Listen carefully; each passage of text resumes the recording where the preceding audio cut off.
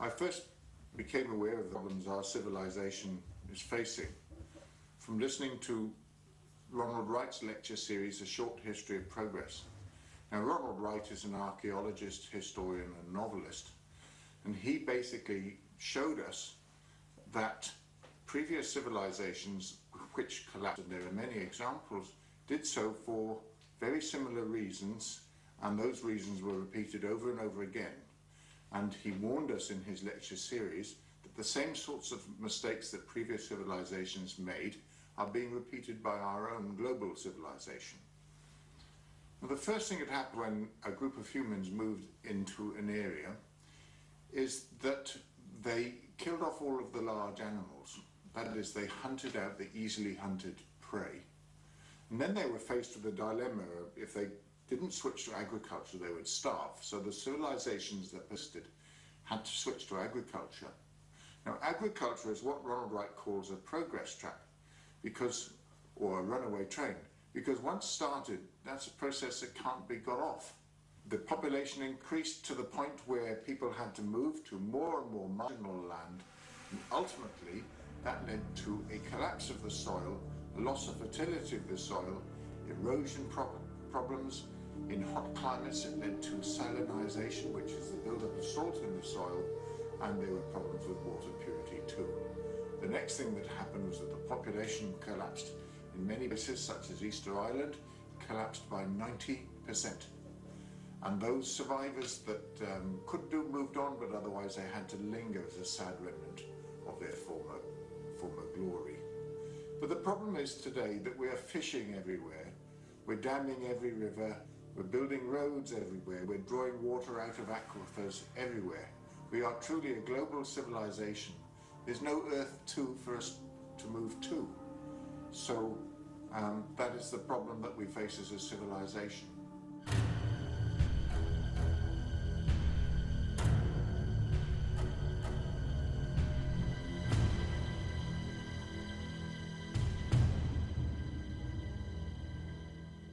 What drives these previous collapses? Well, I've already mentioned the runaway train, which is the train which is easy to get on but very difficult to get off.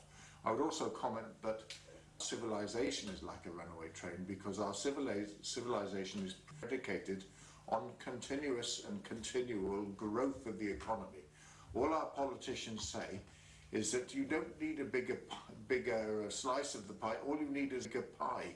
And the rising tide will raise all boats, and if we can just grow and grow and grow our economy forever, we will, all become comfortable and wealthy.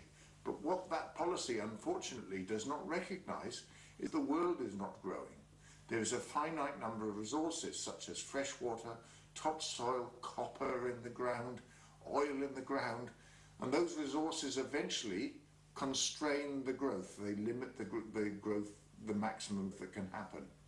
Another problem is called dinosaurs. Dinosaurs are the wealthy people in our society and the political leaders. They absolutely resist change, and the reason is because they have the most to lose.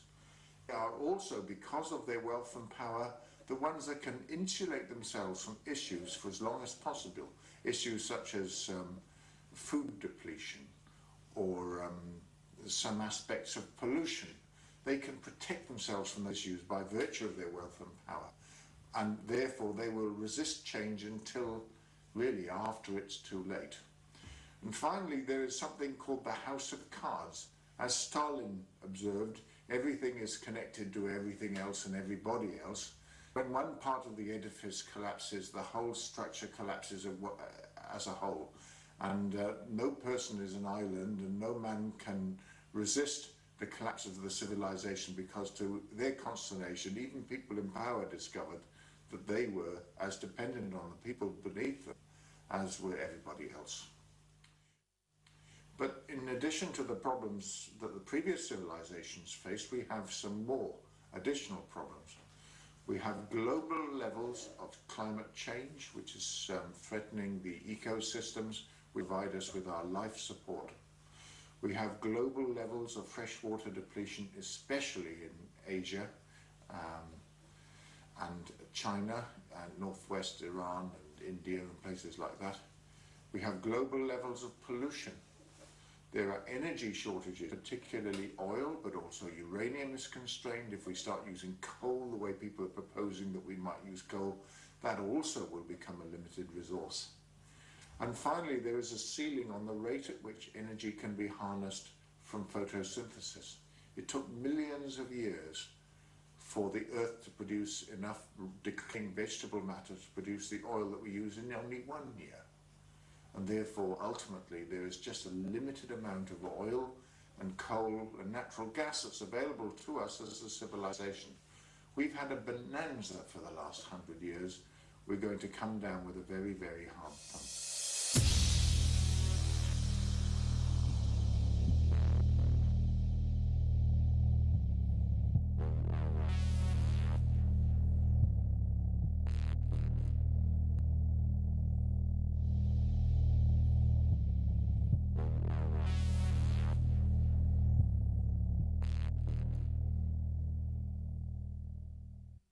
And so there are storms colliding.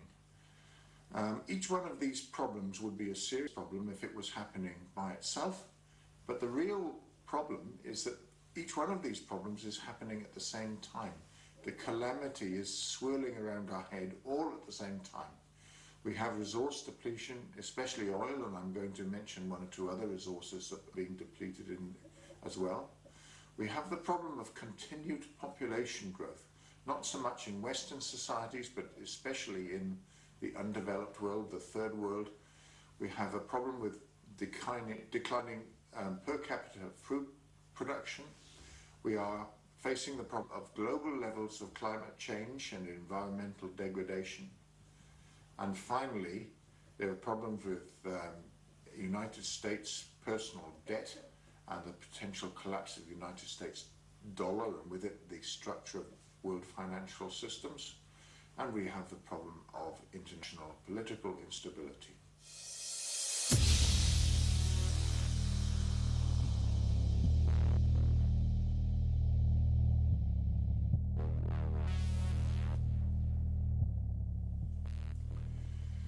So the first thing I want to do is I want to explain to you what peak oil is.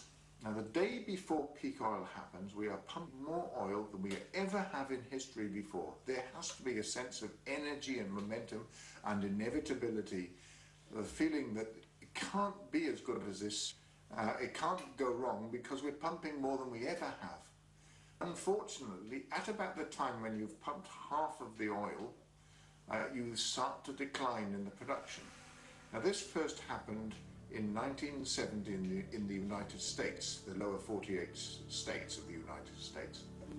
And the reason for that is that the United States was the first country in the world to really seriously develop its oil resources.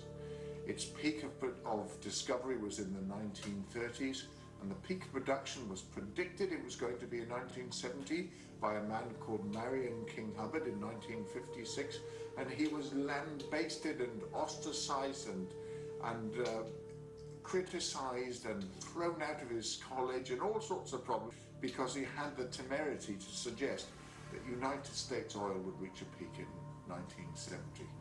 Well, guess what happened?